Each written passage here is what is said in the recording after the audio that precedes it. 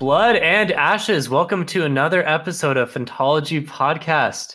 Today we are reviewing the first book of the Wheel of Time saga, The Eye of the World by Robert Jordan. But before we go too far, let me mention if you like the content we're putting out, join our Discord, look us up on social media at Phantology Books. Okay, that said, we are ready to get started. And I have our dedicated Wheel of Time expert Jake on the line to break down all of the minutia of the series. He knows everything there is to know. What is up, Jake? How's it going, guys? I hope I can live up to that introduction. Let's see how this goes. Yeah, if you can't tell, we are very excited to get to this series. It's a series that is going to continue to see more and more of a renaissance in coming days as we get more details about the upcoming TV show. It looks like that show is going to drop in 2021. Although they did just announce suspension of filming due to COVID-19. Hopefully that doesn't last too long. But I know you are really excited for the series, right, Jake? Yeah, super excited. This has been probably my favorite fantasy series since I was in 5th or 6th grade. It was my mom's favorite series, and she tried forever to get us into it. And I'm so glad that she introduced it into my life. It's definitely one of my favorites. And as you can attest on our Discord or on the podcast, anytime people start to rank the Wheel of Time lower than I think it should be, I'm quick to defend it and push it back up in those rankings. Yeah, so you actually started reading this series as a 10 to 11-year-old, is what you're telling me? Yeah.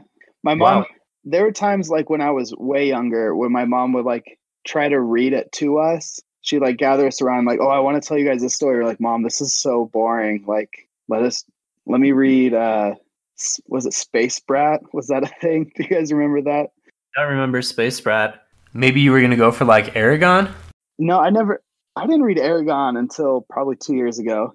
Reading The Wheel of Time as young as I did kind of made me a snob when it came to books. So yeah, I want to ask you about that a little more. But before we go too far, let's give our first-time listeners, those who are maybe not familiar with the series, a little bit of a primer of what they can expect from the Wheel of Time. Obviously, people going into the series are probably going to know that it's 14 books, 4.4 million words in the entirety of the series. So, wow, that's one big detail.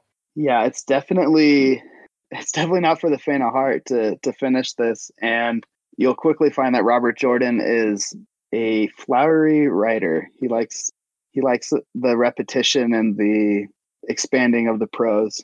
But beautiful prose, right? One of your favorites, one of my favorites. Yeah, I really like it. He's not quite Patrick Rothfuss for me, but I think he does a really good job of writing where I feel very immersed in the story, and the descriptions are very poetic. Yeah, I think one of the strengths of the series for sure is the world that he builds and the connection you feel to the characters. The world is very large. If you look at the map, there are lots of different nations. And I think it's cool as you go book by book, the characters are visiting different nations, and you get a really good sense of how detailed and well built out the world is, to the point where I could probably look back and tell you what the difference between like a Domani and a Borderlander is. For example, they have very different customs, even to the point of how they look and how they dress. And those things might be hammered home maybe too many times, but I think it just adds to the world. And so if you are someone who really likes to get immersed into something and understand all of the details of a very impressive world, this is a series for you, right? Yeah, I'd agree with that. His writing is a lot of the devil's in the details kind of thing, where, again, it's kind of his strength and his weakness. I really have learned to enjoy it over time, where he'll repeat the different idiosyncrasies of each culture to the point where some people would think, okay, this is repetitive. I know these people do this. I know that already. But as someone who's read it over and over again, it's nice because you hear those key phrases, okay, I'm over here in Ardaman, or okay, I'm in the Borderlands, like you said, or I'm still in Andor. You can tell where people are from based off these little descriptions that can get repetitive, but they're a good way to key into the massive world that he's built out. I'm going to steal this from Daniel Green, but he just had a video come out talking about the negative things in Wheel of Time. And one thing he touched on was, because of the detail, if you are a binge reader and you're going to go through this really quickly, that may be more grating on you, but if you're going to take your time and slowly make your way through it, it helps to be reminded of all those details, especially when we're talking about a huge map, a 14-book series, 4.4 million words, like I mentioned. That's fine to me to focus on the detail that much. Yeah, I'd agree with that too. I agree with pretty much everything he said in that video. Yeah, with those repetitions, I just finished binging the whole series, listening to it. And I don't know whether listening to it, it's easier to overlook those repetitions or harder. But I do think when the publications were being released, it was probably more necessary. You have years in between each book. It's probably necessary to get that repetition to catch people back up and get them focused again on what's going on in the plot. But it's never like a last time on the Wheel of Time. It's nothing like that. It's more of a nuanced and subtle repetition. Okay, and good news, we actually have Ben joining us, and he just finished his first read of the entire series not all that long ago. He'll chime in when he has something to add, but he's not quite the level of expertise that a Jake, for example, might be bringing to the table, right? Yeah, right. I mean, I've actually read the first book twice. I read it once in high school, and I don't think I was ready for the commitment that Wheel Time is when I was in high school, and so I kind of put down the series and then picked it back up later on in life. Understandable. And that's what a lot of people complain about on Goodreads, right? That commitment level, the pace, the slow pacing, the length of the series. A lot of folks that's not an appealing series or type of series to read. So Jake, going back to kind of what you were talking about earlier, kind of alluded to this, but this first book especially is very similar to Lord of the Rings, to Tolkien, right?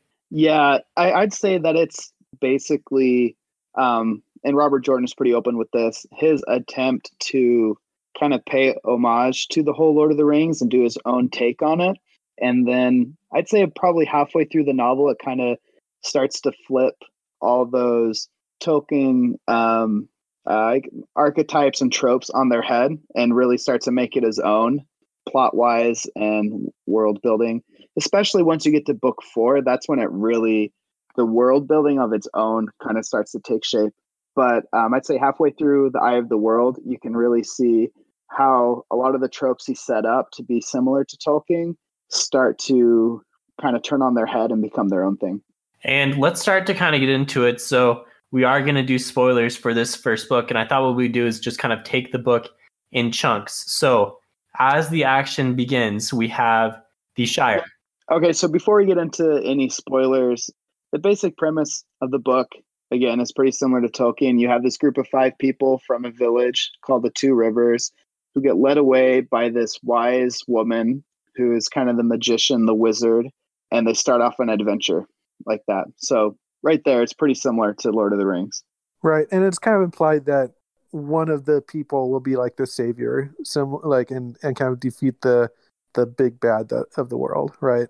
Yeah, there's this whole idea of the book about this savior who's supposed to be reborn before the kind of end of the world thing happens, and that person can either save or destroy the world.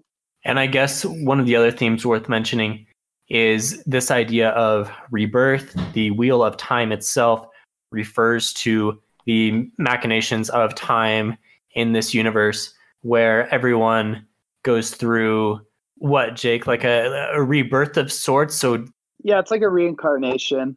Everything is cyclical and everything is balanced. Those are 2 big themes of the Wheel of Time, is the cyclical nature and repetition of everything, and the balance of good and evil. So you'll have one soul that's born, lives a life, dies, and they'll be reborn in another age, living a completely different life and dying, and so on and so on. It's Right. this eternal reincarnation. But you're not necessarily aware of like your previous lives or anything. No, Right, not at all. It's very similar to Eastern ideas of what reincarnation is. There's not really a system of karma at all, but just the idea that you'll be born into a new life. You won't have memories of it, but you'll have another chance to live. yeah, and one of the cool things about this series is how he pulls from different Earth cultures for a lot of the different in-world cultures. And this is where you see this idea of rebirth, right? It's more of an Eastern idea. And in each of the different cultures that he sets up, they all kind of have some themes and hail. They call back to different Earth cultures. And I know the TV show, one of the hot button things about the TV show right now is the fact that the actors that have been cast are more mixed race than you might expect to see from a typical European fantasy. But actually in the book, race is not nearly as important as the difference in culture. Yeah, we talked earlier about how detailed Robert Jordan is with the intricacies of each culture, and he really hits that home. It's not so much the color of someone's skin or anything like that that really defines them or separates them from any other group. It's their culture. They have the little habits of their societies. That's way more of a distinguishable feature and a discriminatory feature than race would be at all in this world. It takes place after a huge upheaval in society. They call it the breaking of the world, where all these civilizations collapse and were rebuilt and collapsed again. And so there is a lot of moving around, groups of people intermingling. And so the idea of race isn't really a thing, but the different nations that came up, that's where people's identities really fall into. Yeah, so we're going on record and saying we are okay with changes the TV show has made up, such that we know about them to this point, right? Yeah, to this point. Yeah. Okay, so before we actually do spoilers, let's do our customary content warning. There is not a lot in the series, right? And things that content that does happen is off camera for the most part. Like there's some sexual content that you know that's happening, but there's never anything explicitly described. Any swears are all in-world swears, so things like blood and ashes. There are some more odd swears that are not necessarily my favorite. And then violence, yeah, there's probably more violence. That'd be the majority of the content here, right? So from the series as a whole, I'd say lowest would be language, because it really is in-world swears, kind of similar to how I'd say Star Wars was. And then next up would be sexual content. There are lots of instances where throughout the series people are naked, or there's like sexual tension. People have slept with each other, but there's no details into describing a naked body or any sexual acts or anything like that. So that's pretty tame. And then violence, I'd say most of it is off camera, but pretty gruesome things do happen. So it's not as grimly described as you'd find in like Game of Thrones or First Law, but some pretty horrible things violently do happen. But for this book, I'd say pretty much everything is at a 1 out of 10, besides the violence. Violence maybe at like a 3 out of 10 in this one. There's like not much at all going on. Yeah, you were saying you read this book when you were 10 years old, right? And like people die in combat. Someone gets stabbed, but yeah, nothing big. No descriptions, no gruesome details. So look, if you're looking to read a fantasy book series, this is about as tame as you're going to get in the adult fantasy category, right? Obviously, fantasy is kind of a weird misnomer for the category, but yeah, I'm sure if you search adult fantasy, you'll find something else. Yeah, I remember in one of Sanderson's lectures that we attended, he made a little joke about how he was writing adult fantasy, and that was not necessarily what people might think. Right. Even like outside of YA, like there's tons of YA books that I think are more violent than The Hunger Games is far more violent than these books. Yeah, and I think The Hunger Games like focuses on the effects of that violence.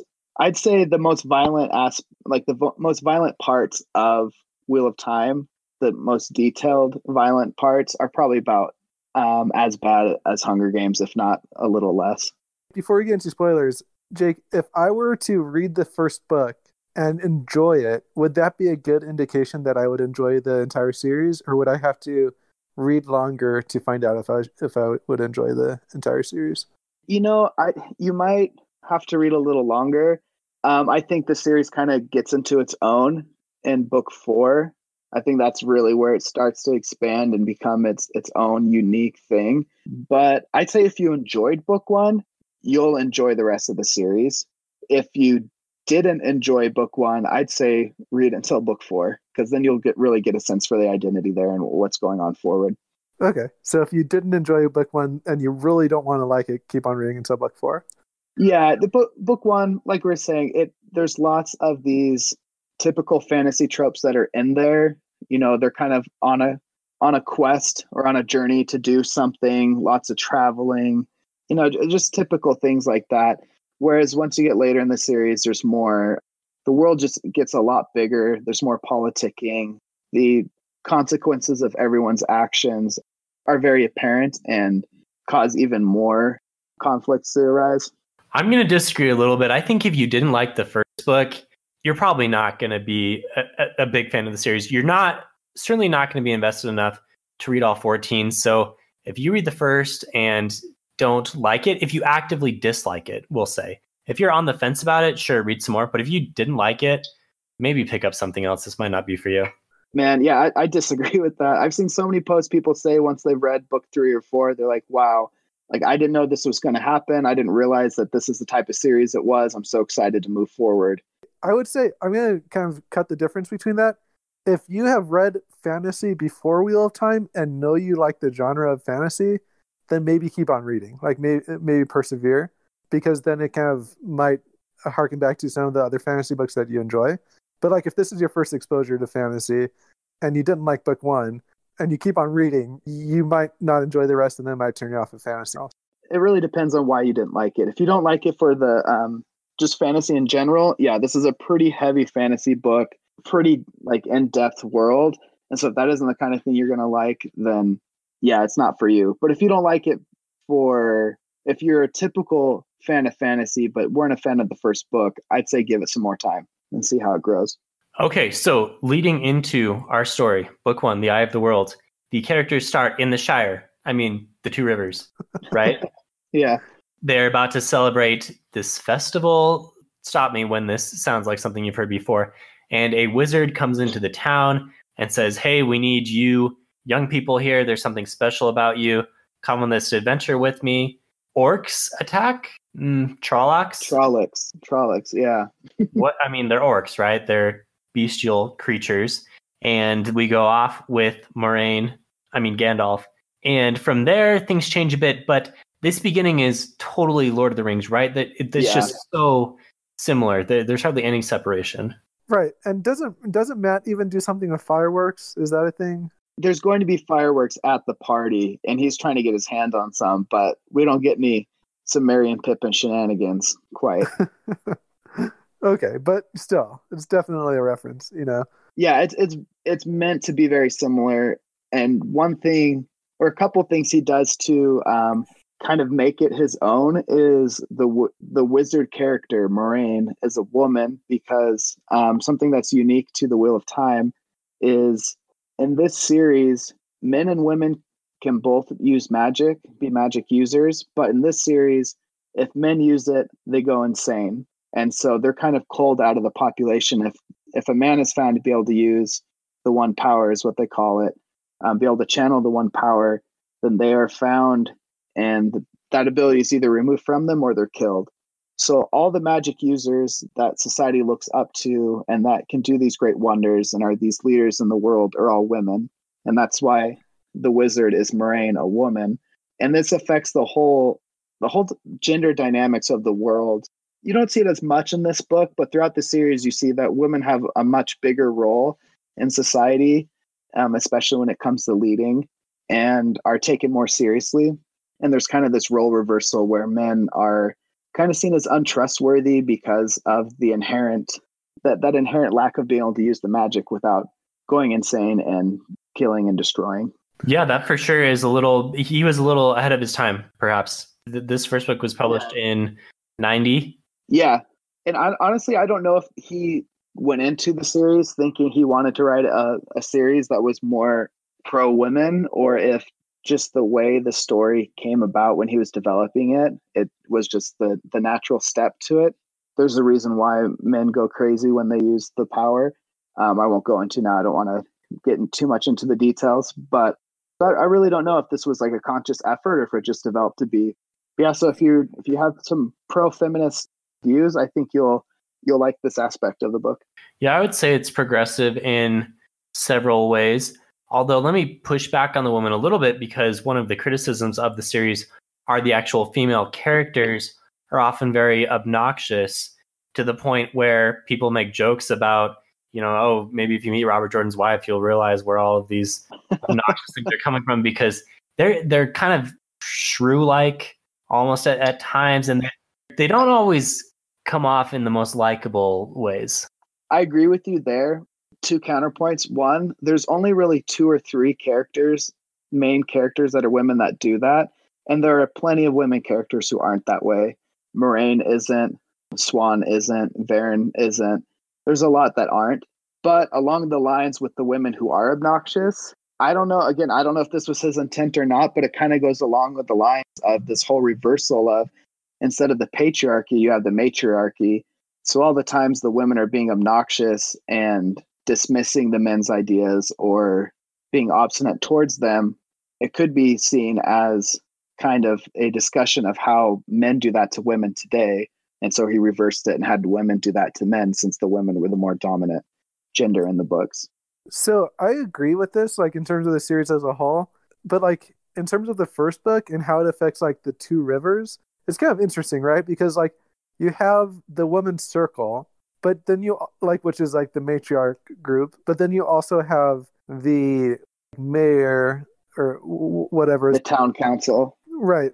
And they're like the ones that I'm doing quotation marks with my fingers, but like they make the decisions. But like the women's circle are kind of like the real force behind those decisions. So I don't know. It's kind of he kind of holds a mirror up to society and says, okay, like I'm still going to show how the real world works, but then also the one power kind of changes that dynamic a little bit. So it's kind of interesting in that regard. Yeah, you're right. It's not a complete role reversal. It's kind of this blend of upheaval of societal norms. So I guess it depends how far into it you want to read, but there is certainly some social commentary here. This all got started talking about the differences that he makes between this archetype that he took from Lord of the Rings. In Lord of the Rings, they go off with Gandalf, in quotations. They go off with Gandalf on this journey, fully trusting in Gandalf. He's this trustworthy, wise person that everybody knows, okay, he's a good guy. He has the best interest in heart. He's the safest place. But when our characters start their journey, Moraine is this huge unknown. She's kind of untrustworthy for being a magic user. She's belongs to a society that's known to use people for their own causes, for good or bad of the people they're using. As the series starts, they're with this mage, this magic user, but they aren't sure how far they can trust her. They aren't sure whether she has their best interests at heart, really, or if they're just part of some plot of hers, but they're kind of stuck in this, we have nothing else to do, because if we stay, we're going to die. So we have to go with her. But that's another kind of twist on the whole Tolkien start there. Yeah, Gandalf is certainly mysterious, but you always kind of get the sense that he's probably doing the best for the sweet little hobbits. But with Moraine, you really don't know, right? She could be she could be out for purely her own interest. She could be Red Aja. She could be part of, she could be Dark Friend even. Yeah. So if we think about like the specific characters, what character, I'm forgetting, like legitimately, what character doesn't trust her? Is it Matt? It's kind of like, oh, that Aes Sedai, can't trust them. None of them really do. Tom is very wary of her. Nynaeve dislikes her because she's trying to protect her Two Rivers folk. Egwene is really the only one who is like, this is awesome. We're going on an adventure. I'm going to learn to be an Aes Sedai. And then Perrin is more reserved. Egwene is totally besotted with her and it starts to use magic, and Moraine is like her hero. I'd say Matt's probably the most vocal about his distrust in the whole Aes Sedai thing, besides Nynaeve. But Nynaeve doesn't really care about her being an Aes Sedai as much as... Based on principle. Yeah, like you're coming into my town and... Yeah. So, Jake, would you have liked this series as much as you currently do if it hadn't been one of your first entries into fantasy? And what I'm trying to kind of get at here is the fact that popular fantasy books that are coming out now, like your Sandersons and Joe Abercrombie, etc., do a lot to subvert more classical tropes. So they still have things in there that harken back to early fantasy days, but then they twist everything on their heads. But this series doesn't hardly do that at all, right? Like it has the tropes in there and it kind of sticks with them, and maybe it's got its own flavor to it, but it's pretty much your classic like sword and scroll, sword and shield adventure, right? Or would you disagree?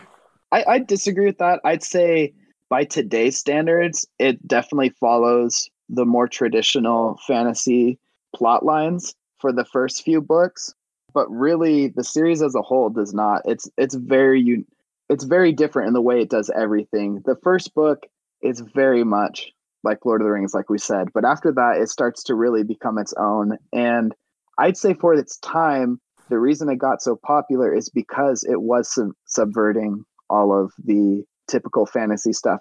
Sanderson has mentioned this a lot. There were so many authors who were just repeating the Lord of the Rings type story, the very kind of Dungeons and Dragony quests and chosen one plot lines, things like that.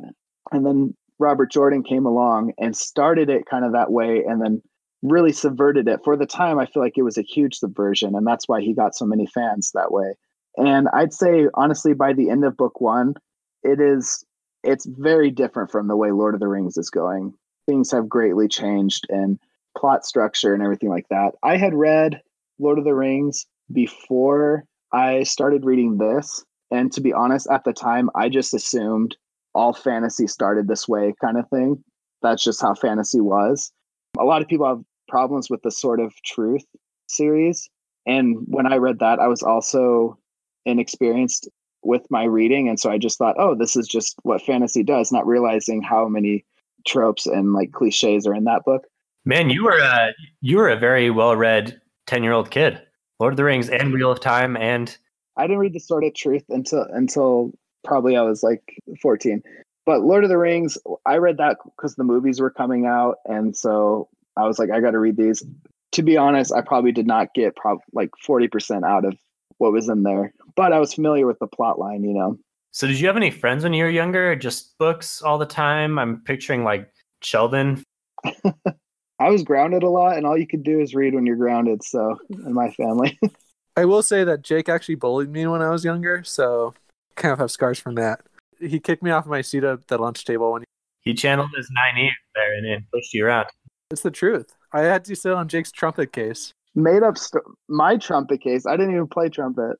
Anyway, so yeah, I would disagree with you there. That's by today's standards, when you look at things like the Stormlight Archive and Game of Thrones, things like that, they're so different from the standard Lord of the Rings story that they really stand out. And this one's going to seem way more similar to Lord of the Rings. But I put out the disclaimer that doesn't stick around for very long. So that sounds like a good response to folks on Goodreads who are saying, man, I couldn't get through the first book. It's just Lord of the Rings, but even longer and slower. So that's where you would say, hey, stick around and read 3 or 4 books here and see if you like where it goes. Yeah. So I kind of take this as Robert Jordan's Wheel of Time is somewhat of a foundational building block for fantasy. Like you have the base of fantasy being Tolkien, Lord of the Rings. And then from there were some more things, but I think Wheel of Time is a huge building block that has sprung up a lot of more present day authors. And obviously Sanderson is he'll probably go down as another building block that takes fantasy into the future, but he stands upon the shoulders of Robert Jordan. He even finished the series. Yeah, I'd say as much as Robert Jordan stands on the shoulders of Tolkien, I'd say most modern writers kind of stand on his shoulders when it comes to world building and the intricacies of the plots. So in that sense, hey, if you want to be serious about reading fantasy books, you have to read Wheel of Time. It's foundational. Yeah, I'd say it's foundational. It's a staple. I understand there are a lot of books to it, but it really is so game-changing. Okay, so Jake, take us through, after our heroes leave the 2 rivers, take us through what happens next. So you get the typical stop in a few towns on their way, kind of their first, oh, wow, this is a first city I see, even though it's just a smaller town than most people consider it a smaller town. And then you get to a point where the kind of pivotal point in a plot where the characters get separated. And I'd say this is here the beginning of where you see kind of the plot stray away from the Lord of the Rings general plot. You get to find out some pretty cool things about each character. Perrin can talk to wolves in his mind. You get to know the world a little more. You meet the Tinkers. Yeah, so they get separated in the mysterious city, right? Somewhat of a fantasy staple, but this cursed city, remnants of some past evil that is obviously very serious, but don't really know how quite insidious it is until they get there. And Matt, who's one of our heroes, goes in, picks up the cursed dagger. The whole time you're telling him, no, don't do it. And of course he does. And he's struck down with some kind of unknown sickness. He starts to go a little bit crazy, and he's obviously turning evil unexpectedly against his real nature. And that's not resolved in the first book, so we don't want to do too many spoilers there. But that scene in Shadar Logoth is one of the more memorable in the first book for me. Yeah, same. I feel like that, like you said, that is like a fantasy trope. I can't think of where else that comes from, but it is that standard kind of haunted, cursed city where everything in it is cursed, don't touch anything kind of idea. Yeah, it's like Aladdin, the Cave of Wonders. Yeah, I don't know. It's like making me think of something. It's on the tip of my tongue. I don't know what it is. So you see it in the Lycanius trilogy as well. Yeah, I got major Shadar Logoth vibes from that city. Yeah, and that's I would say again, he's just building off. James Islington there is building off of the Eye of the World. Same idea. So, and the whole, as the story goes on, one of these three boys, the main characters, are special in some way. You assume one of them could be this chosen one savior. And I think probably the first third of the book does a good job kind of holding in that mystery. Who could it be? I mean, it's primarily told through the perspective of Rand, so there's that implicit bias for figuring out who it could be. But you see that Matt has a strong connection with his past lives. He can speak the old tongue and has these like memories coming back. And then Perrin can talk to wolves, another thing that is said to be really ancient, a new ability, or an old ability coming again kind of thing. But you always kind of know that Rand is really the special, right? Like you say, the action starts with him. He's the main viewpoint for the majority of this book. And if it turned out to be the case that Rand was not the Dragon Reborn, or at least that's what they think at the end of the first book, that would be really shocking to me. In fact, I'd like to read a book. Maybe people on Discord suggest a book to me where the main viewpoint character that you think is going to be the special savior type character is actually not, and it's like the sidekick best friend who steps in. That would be cool. Yeah, I've seen that done really well once. I hesitate to say what movie I saw it in for spoilers for that movie, but that is something that would be really hard to pull off, and when it's done well, it's amazing. I think like one more kind of trope that you fall into was that there's like this mystery around Rand's birth as well, right? So that's an indicator that he's kind of the Dragon Reborn. As well is the idea of, what are they called when you're like the pattern weaves itself around you? Ta'veren, right. That's introduced in the first book, right? Moiraine kind of hints at that concept. Yeah, that's a huge plot device that is like a way to cover up the whole idea of plot armor in books where nothing bad can happen to these main characters because they're the main characters. Well, in the Wheel of Time, it's like part of the mythos. Nothing bad can happen because the Wheel of Time is weaving it that way. I never got the sense that nothing bad could happen to them because there is a force opposing what they are trying to do. Yeah. There are the Dark Friends who come pretty close to taking out some of the characters in this book. And you do see one of the characters doesn't make it, right? Yeah, so Tom in Whitebridge gets taken out by one of the Fades. Yeah, I'd say, I mean, again, it gives them that plot armor to have the plot of the books revolve around them because the wheel is weaving the age lace around them. But like you said, you have the opposite force. The Dark One's trying to destroy the wheel completely, i.e. destroy time and reality. So it doesn't really matter what's being woven into reality if, you destroy it. So there's still that looming threat, like you said. And in later books, you get more of a inside look into the Dark One and the Forsaken. But in this book, you just kind of get them towards the very end. So catch us up through a few more of these events. So eventually they go through, they're separated, they meet back up again in Camelin, which is the capital of the country that they're from, and they have a run-in with some royalty. And what happens at that point? Because that's kind of where the actual importance of the plot takes off, right? Yeah, that's when, based off of the travels that Perrin had with the Tinkers, hearing about the Aiel, warning them about Sightblinder trying to slay the Great Serpent, which is, again, referencing destroying reality and time. And then Loyal, the Ogier, that you get to meet. Also, we'll have to go into bigger detail into Loyal and Ogier in general. But he also has heard that from his Ogier people as well. And so Moraine realizes, shoot, we got to go to the Eye of the World right now to prevent this from happening. So really, you don't get like the first probably 2/3 of the book, they're wandering around kind of aimlessly. And it isn't until that point with the third of the book left where it's like, okay, this is where we're going now. Like, and we have a reason for it other than just running away. And Moraine doesn't even know. Her plan is what, to just take them back to the White Tower initially, right? Right. Yeah. And for safekeeping. It's very vague. So luckily, plot comes along and pushes events that are going to really kick off the entirety of the series. Yeah. But interesting that doesn't really happen until, like you say, 2/3 of the way into the book. And honestly, after rereading this last read through, book 1 is really just an introduction to the series. Robert Jordan definitely had a lot of the major points for the plots that happened throughout the 14 books planned out and knew what needed to happen along the way.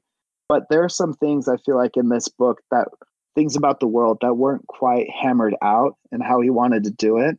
I feel like in later books, things start to solidify and fall in place more. And this one seems almost like just an introduction to the characters and get the plot kicked off. But he always kind of knew where he was going, right? You get a sense that it was fairly well planned out. I know that, again, going back to one of Sanderson's lectures, which I like to reference, Sanderson says there are 2 different ways to plot out an epic fantasy book. One is his way, which is go into the minutia and the details in a very, very drawn out outline. And the other way is the Robert Jordan way of saying points on a map. So Robert Jordan knew, okay, I need the characters to go here and do this thing, but I'm not really sure exactly what's going to happen. And so once they get to the city, then maybe some things happen, and then that leads us to our next thing. But all of the in-betweens and really the what I'm trying to say is he just had the broad strokes. He had a lot, like he had pretty much every major thing plotted out. There are prophecies that are mentioned in book 1 that reference things that don't happen until like books 7, 8, 9, 10 and onward, and especially the last book 14. So he definitely had a lot of the main plot elements planned out. It wasn't going in this with no direction at all. I just think he kind of had a tone shift starting into book 2 and 3 into the world. Not so much the plotting, but just how things work.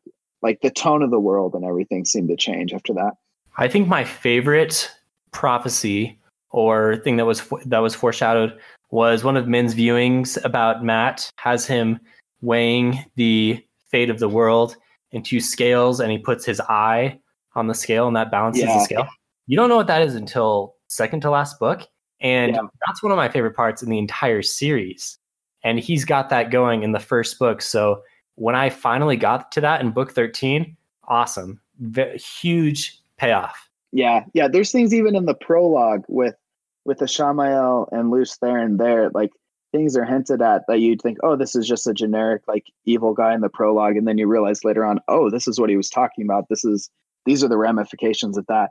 So yeah, I think he had a lot of it planned out, and the series is so good because of that. Going back to kind of the point of the Eye of the World, this book, honestly, the first few times I read it, I didn't think much about like what is the purpose of this adventure they're on. But it was this past time reading it, I realized. So jumping forward in the plot, they get to the Eye of the World, which is this location guarded by the Green Man, which is the last of these constructs from the Age of Legends that are it's this man made of plants. Pretty cool idea. I just kind of think of him as the Jolly Green Giant. Yeah, basically Jolly Green Giant. Yeah, he's awesome. Someshta, I think his name is. But they get there and he's guarding what are two pools of Sidene and Sidar, and also has the dragon banner and the Horn of Valir. And I think in my initial read throughs, I'm like, oh, okay, that's the point of it was to get the Horn of Valir. But really, I think the important part is, like we said, you find out here that Rand can channel and that he's assumed to be the Dragon Reborn because he has the dragon banner there. But I think the important part is he's able to channel so much at this time of pure Sidene that isn't tainted, because Eye of the World was created before the taint. And I don't think I really realized that the first few times I read this. But this last time, I was just like, what is the point of this? Why are they doing this? And I realized, oh, this is a way for him to channel a bunch. And when men channel, their strength isn't determined right away. They kind of have these bursts of growth. And so this was a way for him to grow a ton in his strength and channeling with pure untainted Sidene, which is, I don't think they hammer home how important that was. And maybe I'm reading into it too much.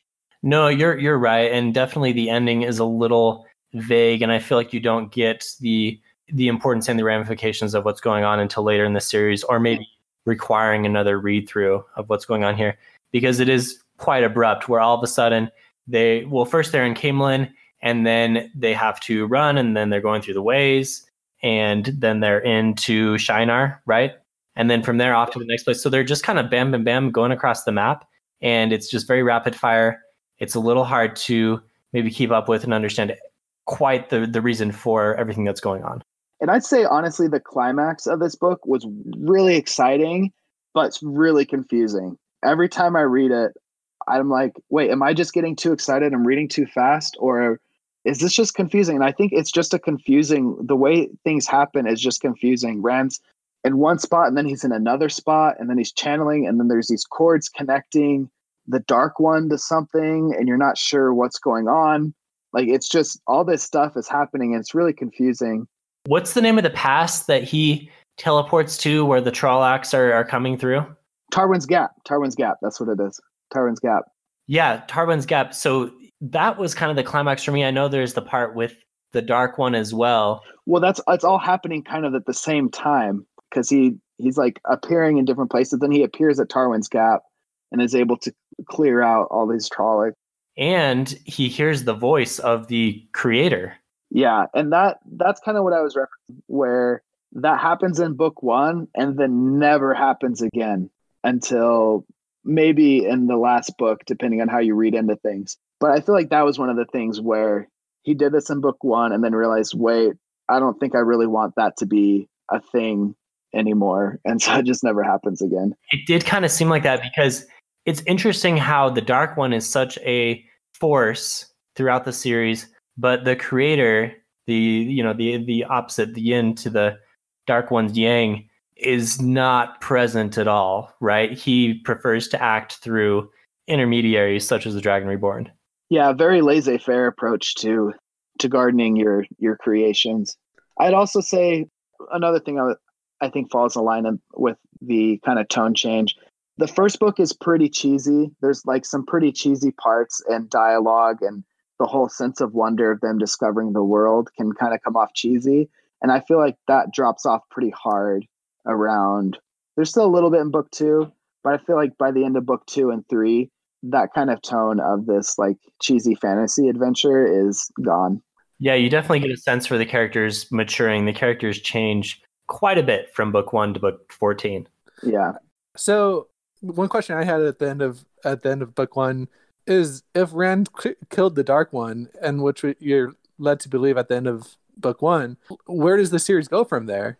And I actually had that question for a long time, because remember, I read book 1 and then didn't pick up the series for probably a decade. And so, in my mind, I'm like, well, there's 14 or 13 books after this. Like, what happens? So perhaps you thought the whole series was over after book 1? Right. Like the rest of them, it's just like celebration that Rand killed the Dark One. Yeah, that would be a boring series. I can understand people saying the series is boring with 13 books of celebration. Yeah, this is a good example of kind of the devil's in the details with his writings, because prophecies are mentioned and little bits of information are dropped along the way throughout the first book to let you kind of figure out what really happened at the end in terms of, did he just slay the Dark One? it kind of ends ambiguously, but there's things that are mentioned that can give you clues to what's in store later in the series. And my impression was Rand is cheering and telling everyone, hey, killed the Dark One, we're all good to go. And Moraine just kind of like walks away. SMH, Rand, you're an idiot. Yeah, you got so much to learn, sheep herder. Right. Stupid wool-headed sheep herder. So we didn't talk about this specifically, but one of my favorite parts about the series are the characters. With 14 books, you really have time to connect to characters, and they're all really well fleshed out.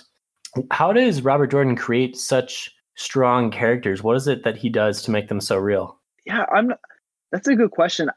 It's hard for me to think about this just in terms of the Eye of the World, because the characters I know from the Wheel of Time, I know them so well from spanning so many books. So for me, the thing that makes them feel so real is just how dynamic they are and how much change they go through, and maybe it's just how they react to each situation. I feel like every character reacts in such a realistic way, and he writes the characters so well that I feel like I know them and I know how they react. Like if you present me with a hypothetical conundrum that they're in, I'd know how each character would react. He writes them so well that I just know them so well. Going back to what I said about the points on the map style of writing, I think that's where the characters really shine, because the plot is not driving the plot around, if you know what I mean. It's not like, they're doing something and all of a sudden, here comes the plot, so we got to go do the other thing. It's more like they're doing something and the characters are then making decisions based off of who they are. And sure, there's things that come in and obviously have to drive the story around, but the characters are the ones reacting, not necessarily the author in order to write the book. Right.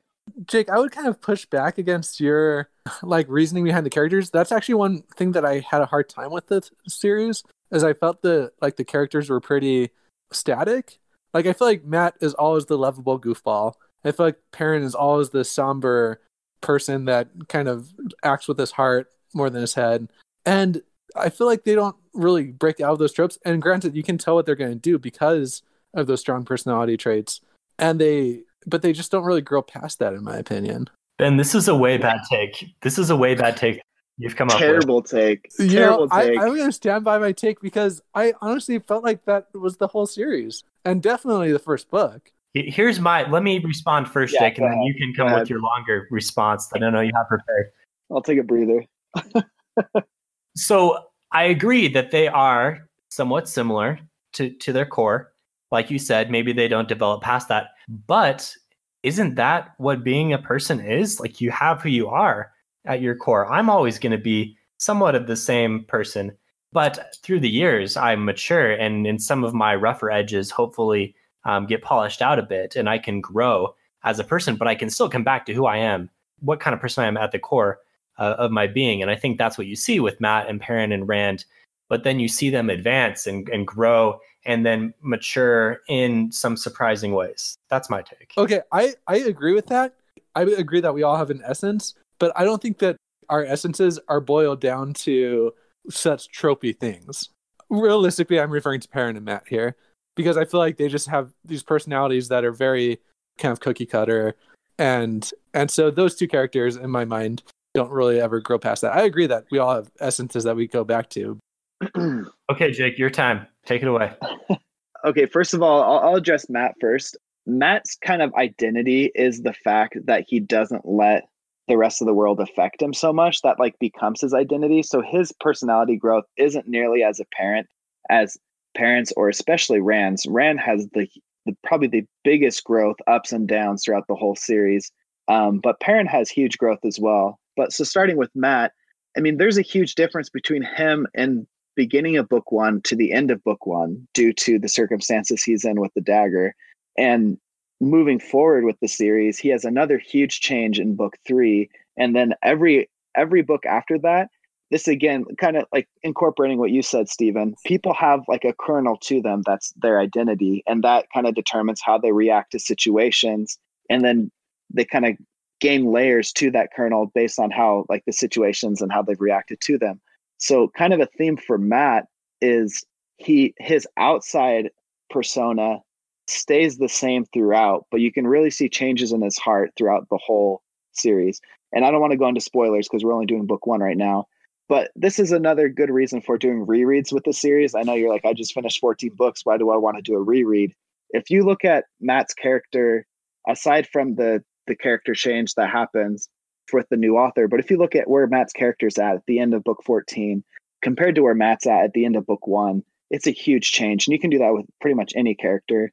And addressing Perrin with thinking with his heart, again, that is his kernel, but I mean, his encounter with the White Cloaks and the wolves kind of defines his struggle throughout the series. Is he going to give in to his base primal instincts and rage, or is he going to maintain the level-headedness that he was raised with, this methodical, very thought out type of personality as the blacksmith? And there's plenty of points in the series where he's pushed to his limits on either side, and he has to make his own compromises with himself and his values. And then Rand is like all over the place. I'm serious. He's like, book 1 Rand is such a baby compared to end of book 2 Rand. Compared, like, every book he just changes so much. So that was a very, very hard disagree. Ben, any quick response if you have one? Maybe you're right, and maybe it's because I like basically binge read these, and I think anytime you do that, you kind of sacrifice some of the love of characters in favor of the plot. So I still think that the reason you're able to predict how characters will react to certain things is because they have a pretty monotone personality. And sure, events happen that change that can allow them to grow as a person, but I don't know.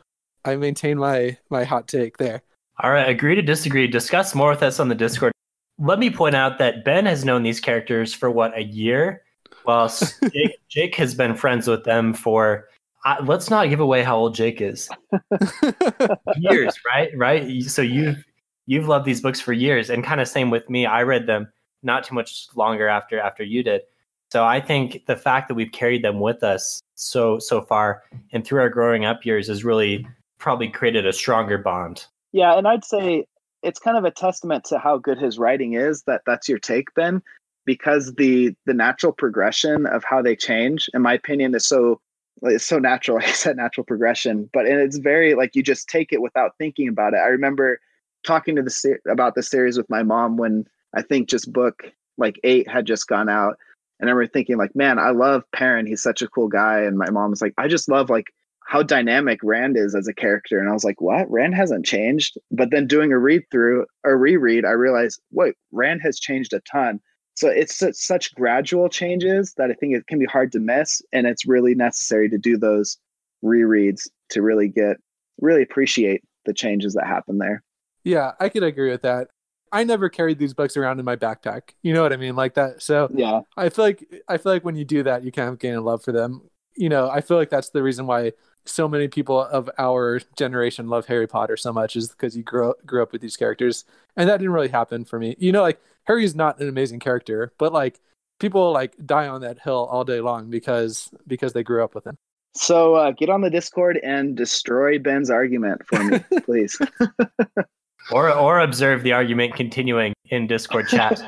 Yeah, if you're on Discord, you know that, and like if you insult anything about Wheel of Time, then you're going to be ostracized. So I'm putting myself out there.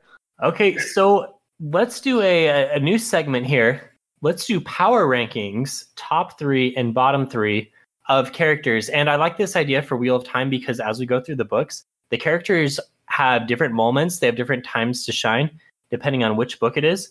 So depending on which book, certain books are very strong for some characters. Some characters don't even really appear in books. So, Jake, give us your top 3 characters in terms of, I don't know, whatever criteria you want to do. Basically, how awesome they were. I'd say number 1 is Bazelmon. He's the main antagonist throughout the whole series. He's getting into their dreams. He's making things that happen in their dreams like have repercussions in reality with the rats and the bites and stuff. And then, obviously the final battle there.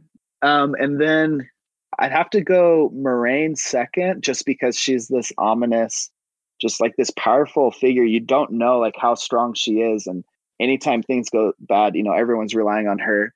And then for a third, I feel like there are a lot that kind of compete for this, but I have to say Rand, just because of how powerful he is in the climax of that, when he's channeling full force and just demolishing Trollocs with the power and going toe to toe with Basilmon. Probably close honorable mentions would be Lan, really cool warrior, and then Patton Fane. I think he's up there with just his chaotic insanity. He's just so unpredictable and creepy.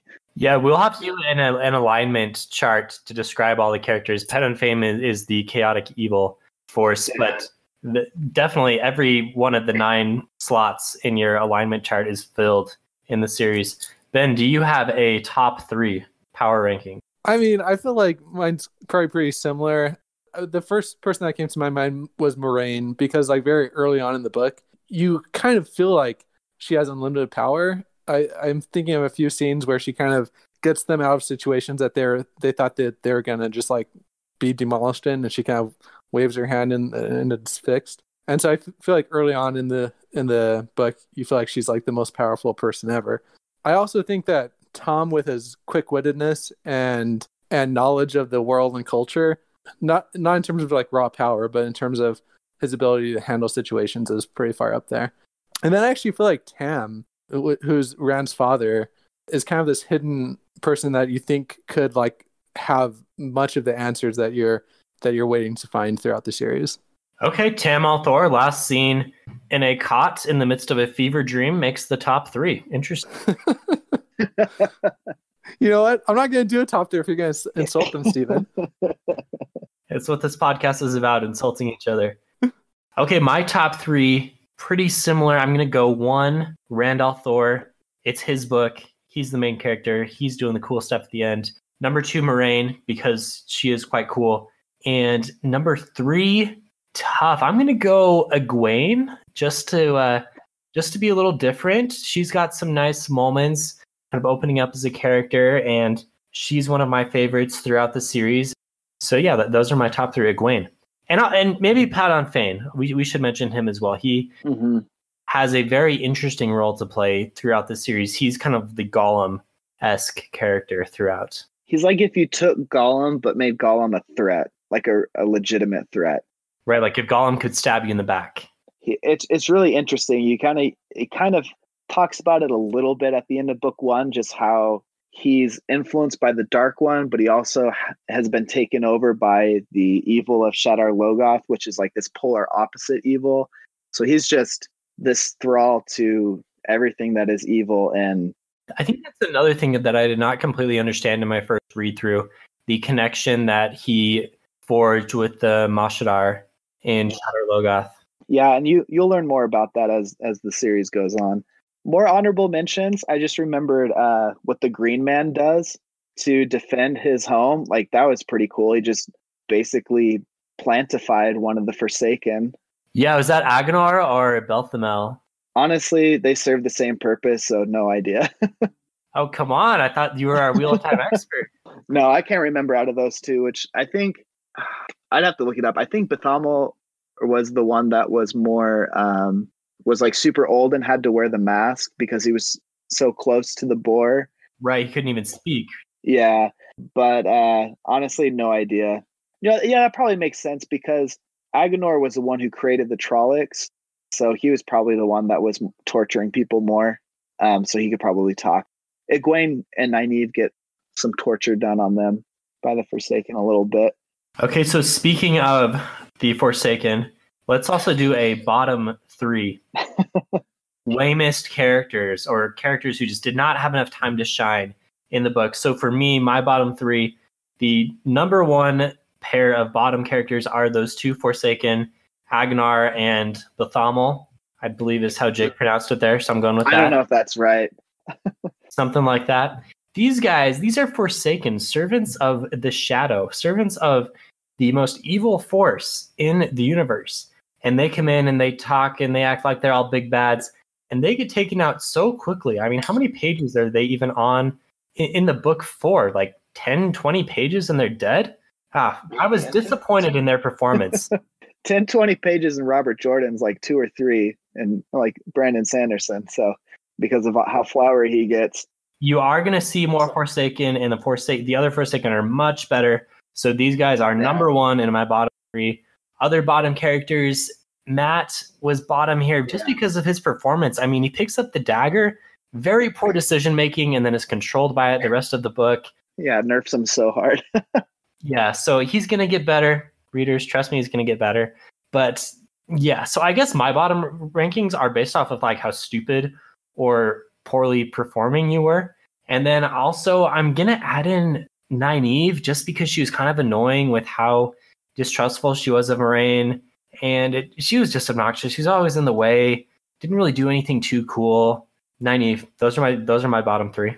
Okay, I'd say I'd agree with the Forsaken and Matt for sure. Oh, one thing I forgot. Take out Rand. Number one spot for top three is Bella. She is top tier, most powerful character. Yeah, there's a fan theory that Bella is the creator, right? Yeah, you'll learn more about Bella as the series goes on. No, yeah, I'd say the Forsaken and Matt. Matt, not so much for his poor decision making, is just he was just nerfed so hard with the dagger.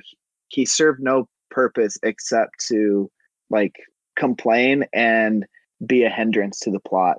And then I don't know, I want to say Loyal, even though I love Loyal, he just doesn't do much other than get them through the ways, which I guess was pretty pivotal. But yeah, I'd put Tam on the bottom three. He didn't do much.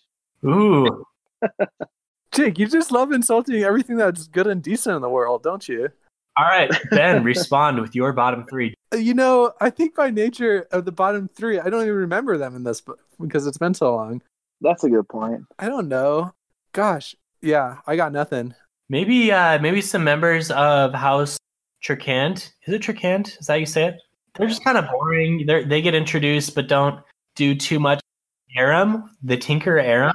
I'm gonna say Child Buyer. You know what? I will amend that. I would say Logain. You're exposed to like this terrible Dragon Reborn person in the first book, and he's just kind of marched through the city. And I'm like, oh, if this guy was really like this pure essence of evil, then he should be able to not just be able to be marched through a city. Maybe I can get behind that. I think I was hoping for more. Yeah. He wasn't supposed to be evil though. And plus he was shielded by what, at least 4 sisters? Fair enough, but I feel like he's mentioned throughout this book as like the world is like terrified and shook by this Dragon Reborn person that claims to be the Dragon Reborn. And then the only reason that they even see him is the plot device to get Rand to meet Elaine for the first time. I can see that a little bit.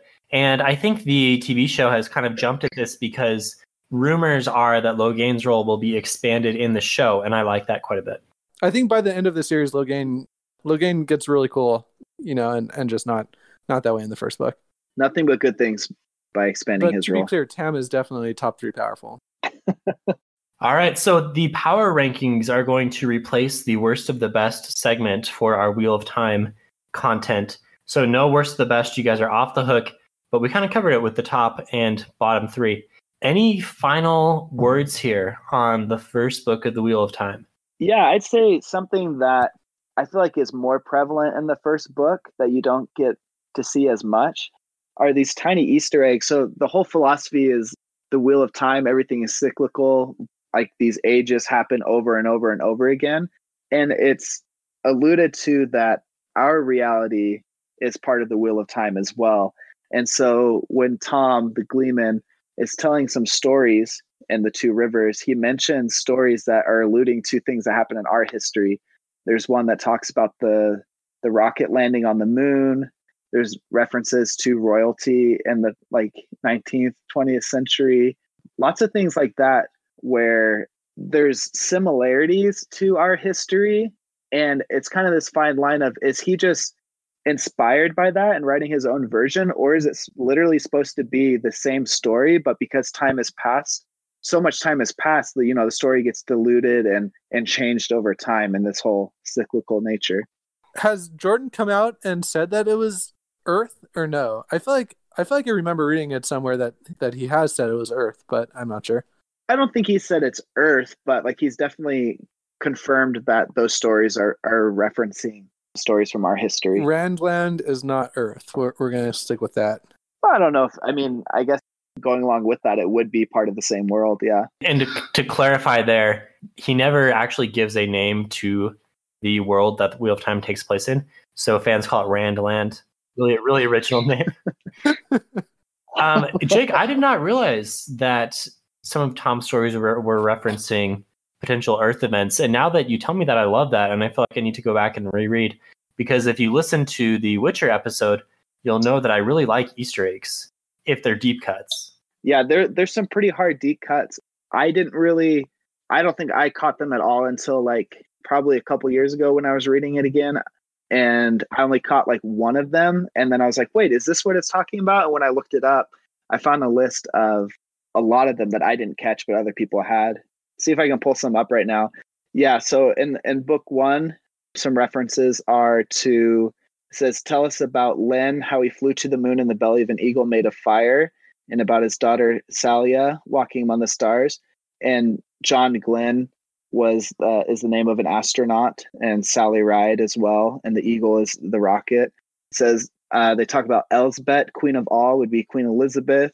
Anla, the wise counselor, would be Anne Landers, and Matt Teresa, the healer, Mother Teresa. And there are more as the series goes on, but those are the main ones. Wow, very cool. I feel like I'm reading the Book of Revelations right now. But yeah, so that's something I really like. It'd be cool to see how the show will incorporate things like that. Okay, thanks, guys. So this was educational for me. I learned something new about a series that I love. Thank you, Jake, our resident expert, for enlightening me. And thanks, Ben, for joining and providing us with your more recent perspective on the series that some of us disagreed with. And, I was actually thinking about this throughout. If there's somebody out there that's reading the series for the first time, it would be cool to do kind of like get your hot takes as you're reading it for the first time. So come on Discord and tell us what we'll create like a channel for each book so we won't spoil anything, but come on Discord and tell us about it and kind of how you perceive the series in the midst of reading it for the first time. Yeah, we are purposely doing our best in these book reviews, at least, to not have any series long spoilers. I think as we get closer to the TV show coming out, we'll do more broad strokes discussions of the series that might have series-wide spoilers, but book reviews, know that you're going to be safe from any spoilers happening later in the series, right? Yeah. Right. All right. Thanks, everyone. Stay safe out there. Watch out for COVID-19. But the good news is podcasts do not transmit disease. I believe that the World Health Organization has confirmed that. Yes. They put out an official statement about it, actually. Yeah, this episode's sponsored by the CDC. So hopefully we are still able to joke about this in 2 weeks. We'll see how the wheel weaves. As they say. It's currently weaving some. The wheel wills as the wheel weaves as the wheel wills. I don't know how they're going to pull that off. Yeah, that's only something you can write. Sad. Fantastic. Until next time, thank you for listening to another episode of Phantology Podcast, and we will see you later.